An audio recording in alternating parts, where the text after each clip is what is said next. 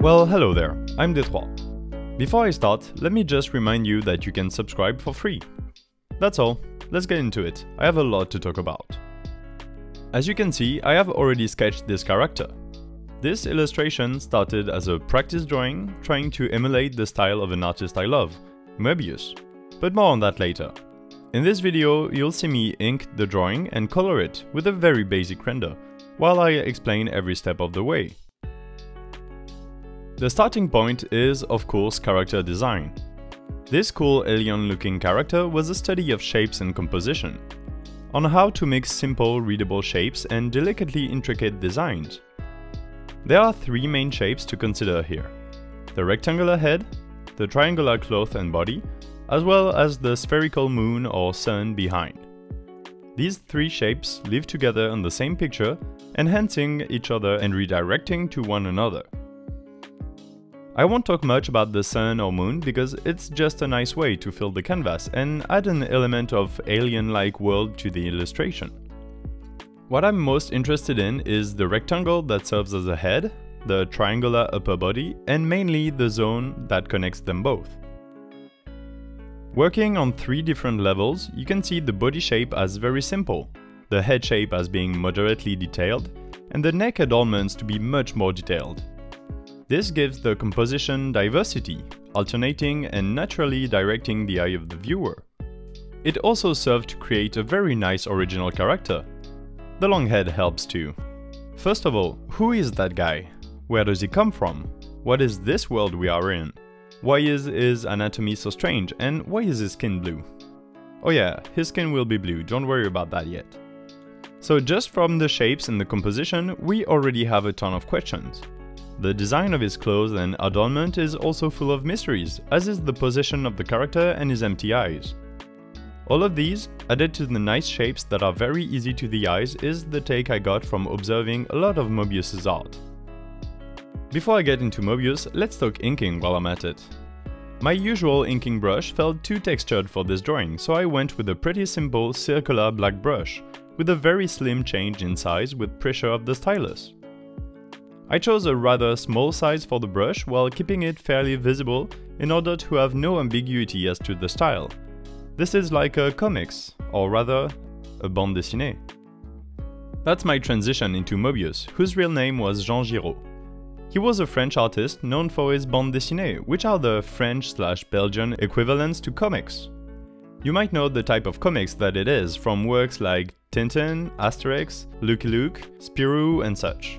You know, the comics with speech bubbles from early 1900s that inspired American-style comics like the superhero genre. This is a subject very close to home, as I grew up in the world of bande dessinée, or BD, which might have been my oldest inspiration to get into art. Anyway, Moebius's work is from the 50s up to 2012 when he died, and it covers a variety of genres and styles, but the ones I'm interested in today are his science fiction/fantasy works. I can cite, for example, Le Monde d'Edena, which is full of pure beauty as far as illustration goes. Illustrations that I could watch for hours when I need inspiration. Look at this style, look at these shapes. Look at the beautiful mix between intricacy and simplicity. This tickles my storyteller brain, who can't help imagine stories about dreams, exploration, technology, aliens, and entire worlds.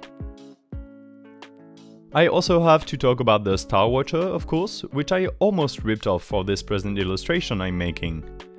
I didn't steal from it, but I certainly got a lot of my inspirations from it. Another thing you might notice from Moebius's art is the vibrancy of his colors, or rather the lack thereof quite often. There are big color contrasts, some very saturated next to grayish tones, a lot of contradictions in color palettes, like yellows with purples or blues and oranges. The color patterns are very nice, and I wanted my original character to also have an interesting color palette. And so, with color in mind, this is where I turn to Instagram for color inspirations. By the way, you can follow me at d3_sd. I upload all of my art there, even the illustrations that don't make it to video format. There is one artist on Instagram I've followed for quite some time because of his color palettes, and that is Gaston Pacheco, at GastonPacheco_art.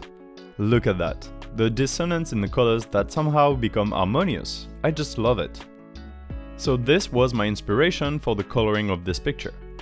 I selected a few colors off camera, tweaked some of them a bit, played with the saturation, and finally assigned them to all the areas of my drawing. As I said in the beginning of this video, the whole process was originally a study.